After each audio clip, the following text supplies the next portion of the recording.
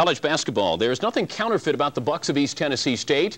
You get your money's worth watching the 13th ranked team in the country. And tonight, with revenge in their eyes, ETSU hosted the team that handed them one of their 2 losses this season, Tennessee Chattanooga. The Bucks won the previous meeting by 2 points. Over 12,000 fans on hand for East Tennessee State. Tyrone Enoch's pass intercepted by Alvin West, and it was ETSU up by 17 early. Mr. Jennings to Rodney English. Bucks by 18 at the half. The move of the night by Enoch. Between the legs, the spin, the dish, Bart Redden for the layup. And the ETSU fans didn't like the moccasins treading on their turf. Enoch tries it again, but Rodney English sends it out of here.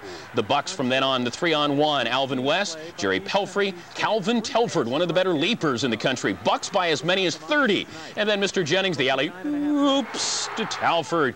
And the Mocs mocked by the Bucks. 93-70, East Tennessee State picks up the victory, avenging an earlier loss as they have only lost 2 games on the year. Their 26th consecutive home victory. That's 4th best in the NCAA. Next game will be against Belmont Abbey. He isn't the most recognized Jennings on TV, but Keith is a better player than Peter is.